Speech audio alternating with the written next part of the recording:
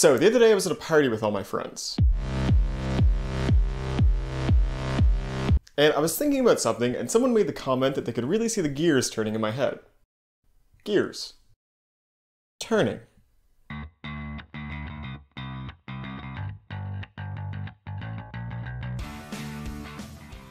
Let's put some extra detail on that vague idea. So right now, we have a mini-lathe. But if we had the milling cross slide that I got a few videos back, we now have a mini horizontal milling machine, or at least something kind of close to it.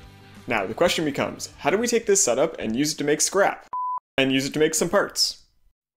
First and foremost, I think we're going to take the simple approach of using some of those gear cutters, rather than try to come up with some elaborate hobbing setup.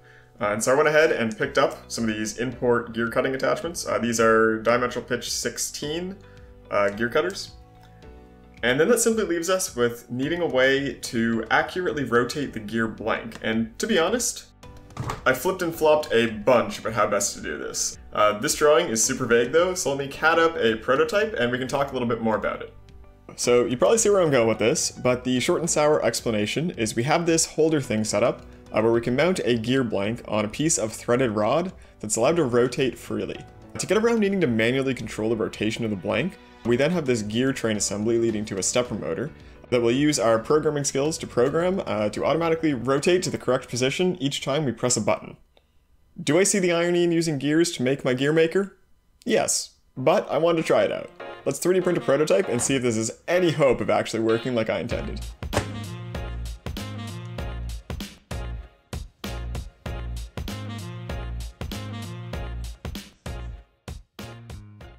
I was trying to be fancy there and add a little lead-in chamfer to the end of this, but all I've succeeded in doing is rolling over that thread and rendering it completely inoperable. See the struggles I go through trying to look pretty for you folks? Admittedly, a little bit of an oversight on my part. I ended up facing off the threaded rod again, and then gave it a proper taper to make it easier to align in the holder. Okay, our prototype mechanical parts are done, and so now it's time to work on the electronics. And because writing code and wiring stuff up is not very interesting to watch, I'm gonna go do that and then circle back and we can talk about it. Okay, I know this looks like a lot of rainbow spaghetti, but I assure you it is not nearly as complicated as it seems. What it does is when you press down on the rotary encoder, it gives us a little option to set the number of teeth that we want to cut into the gear. So let's say 4 in this case. We press the encoder again to set the number of teeth. And then whenever we press this button, the stepper will advance by some amount of rotation based on how many teeth we've programmed in.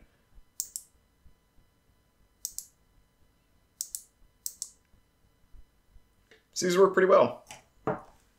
Now this is a pretty bulky setup. I just put this together while I was prototyping everything, so I think I'm going to take this and I'm going to shrink it down and wire everything up on some perf board and then get this in a nice enclosure and we should be good to test out this prototype.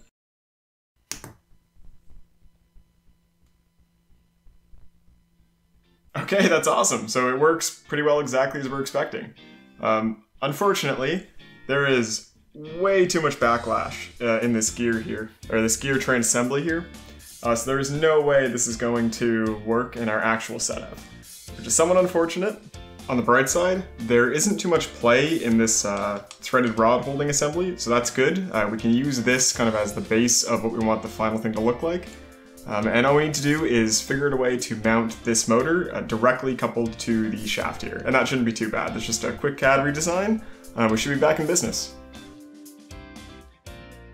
So the new design is pretty much the same as the last, except it now directly couples the motor to the gear holding shaft, and is constructed from some aluminum L brackets and 2 plates that I cut out using the modified 3018 that should provide some extra alignment capability to the setup. Now that the main body is done, we can move on to the auxiliary pieces, the first of which will be this bushing that we'll use to hold the bottom side of the rod. And that means it's time for some fun with the lathe. Whoa, hang on there, racing stripes. Before we do anything, we need to get the tailstock more accurately aligned. And you know what that means? Time for a new tool. This test bar should do the trick to get everything aligned. I don't have a Morse Taper 3 dead center though, so I had to make do with putting the Morse Taper 2 dead center that I have into the chuck and then spending a slightly annoying amount of time carefully tapping it into place. With that lined up, it's almost time to get everything aligned, but I've been having some trouble with this dial indicator. the screw that's supposed to hold it in place and keep it from rotating about this axis doesn't quite apply enough clamping pressure, making it really easy to throw this thing off. To fix this, I thought I would get one of these little washers to apply a bit of extra force to— Dude, are you crazy? What? It's the middle of winter. That's a spring washer. Now that that's in place and secure, we can get back to the high octane alignment action. I'll skip over most of the details here. There was some maneuvering sideways and some height adjustment done by removing a couple of the soda can shims that I'd put in there earlier. It's not super eventful, but it's cool to finally be doing work that requires this extra little bit of accuracy. Okay, let's finally get around to doing some machining here. The first step is going to be facing out the material and using the aligned tailstock to get a hole drilled in the center.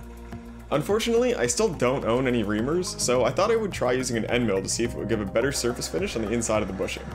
It turned out alright, but at some point down the line, I definitely need to cave and get a package of those import reamers just to handle stuff like this.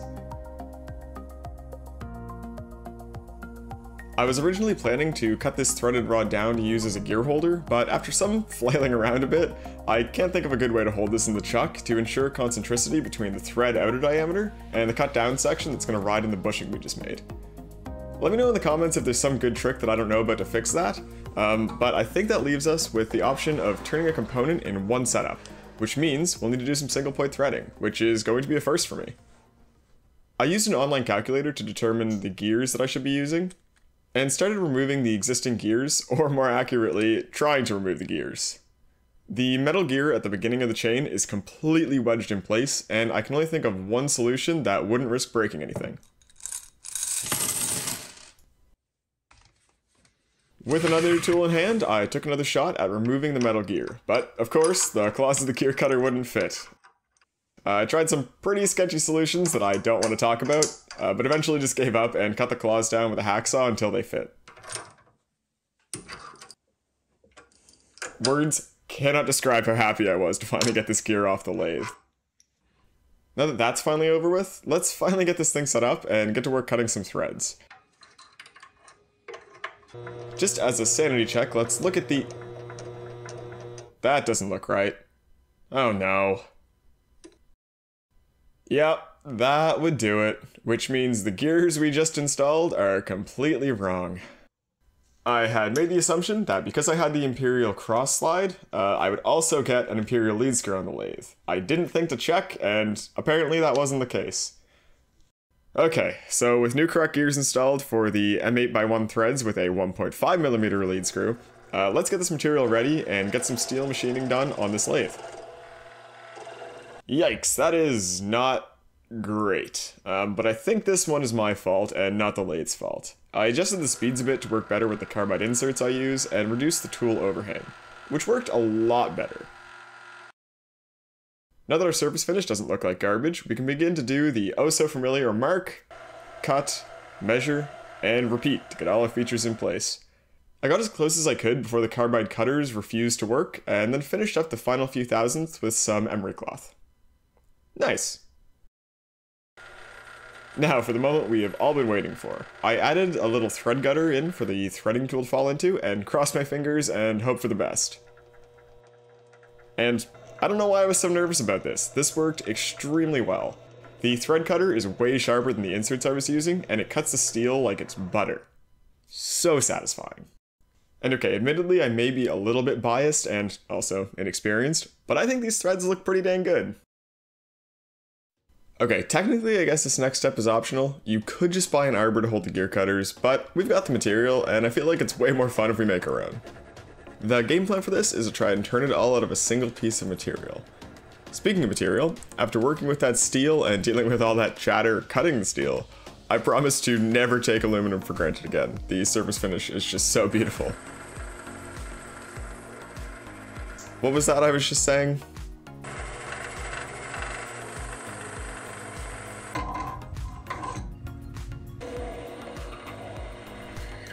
Gotta make sure to add that all-important chamfer.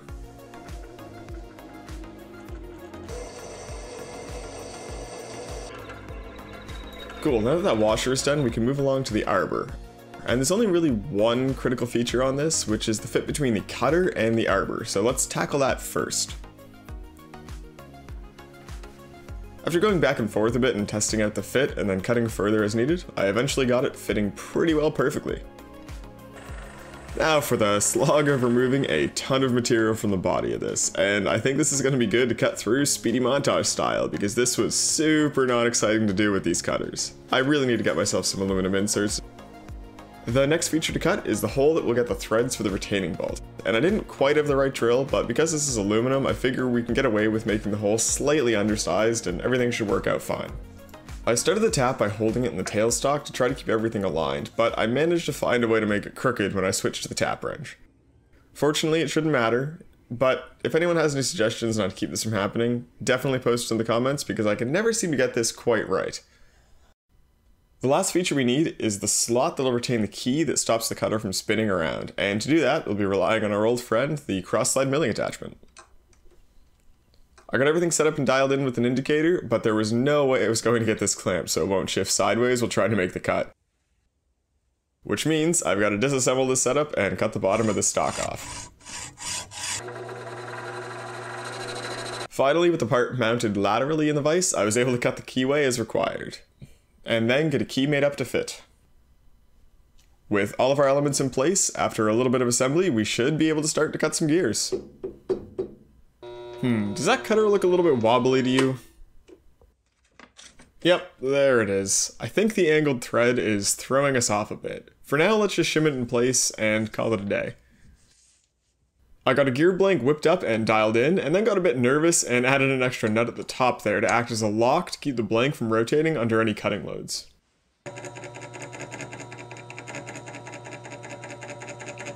Good news is, this seems to work.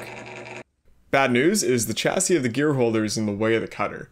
I tried to use the gear cutter to mill away at it and caused the whole thing to shake itself apart. I think the design is sound though, with a few caveats. First, the chassis in the way of the cutter has to go. B, this needs to be a little bit more rigid, which is a pretty easy fix. I think it can be done by JB welding a little piece of aluminum between the L brackets. And 3, a better method to lock the rod in place for cutting would speed things along nicely. With those changes made and the motor mount bolted on this time, we're ready for round 2.